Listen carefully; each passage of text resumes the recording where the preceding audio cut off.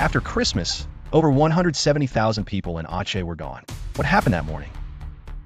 December 26, 2004. Aceh, Indonesia, a peaceful coastal region. Families were at home to breakfast. Fishermen at sea. Life was normal, just another quiet morning. Then the earth shook.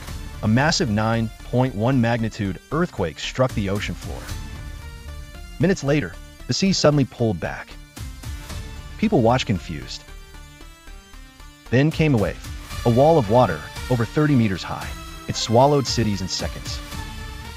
People ran for their lives, trying to survive. Entire neighborhoods vanished. Over 230,000 lives were lost across several countries. Aceh was the hardest hit. Survivors searched for family, in silence, in shock and ruins.